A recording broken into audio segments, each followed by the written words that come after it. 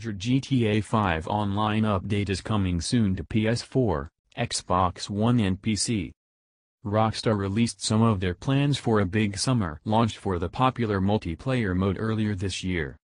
Now, even more has been released on what will be included in the upcoming Gunrunning DLC.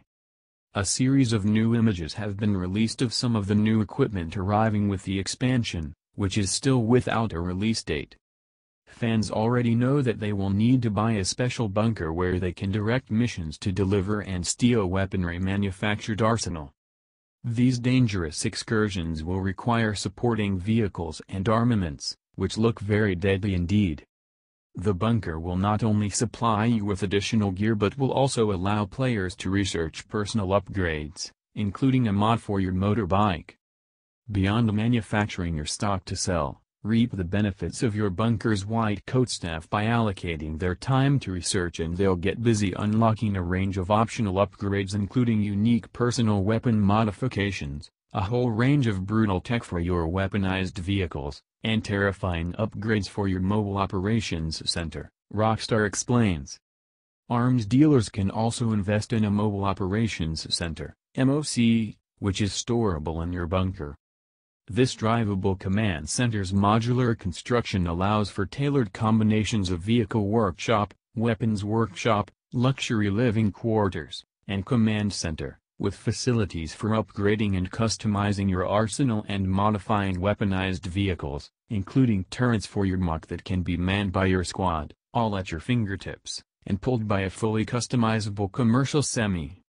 Rockstar on new vehicles. Weaponized vehicles are a brand new class to stock and customize.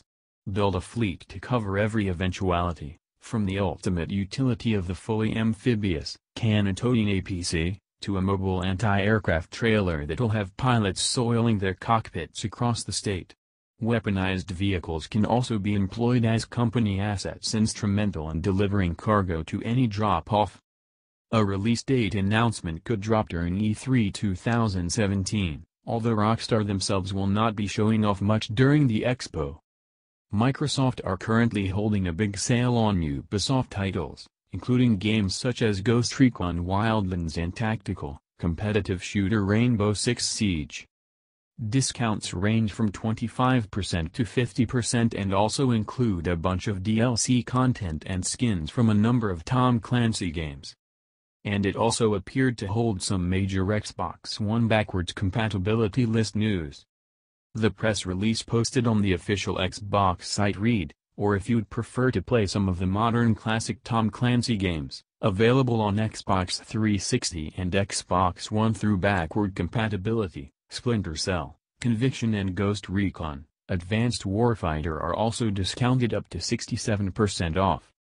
However, this has since been updated with the backwards compatible reference removed.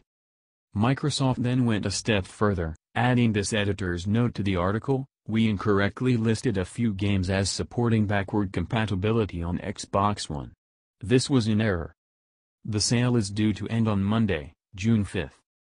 The Microsoft Xbox E3 briefing is going to be packed with Project Scorpio announcement but is also going to include other gaming announcements. The Xbox showcase begins on Sunday, June 11th at 10 p.m. BST. It will include a live stream that every fans can watch on via their consoles, YouTube, or Twitch. Games such as Forza Motorsport will be on display, as well as Sea of Thieves, State of Decay 2 and Crackdown 3.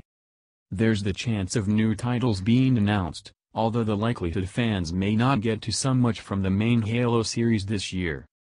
There could be more announcement connected to the Xbox Game Pass feature, as well as backwards compatibility and Windows 10 integration. Microsoft has successfully built the Xbox Store as a place where Gold subscribers like to spend their money on a range of platforms, meaning more could be unveiled for it.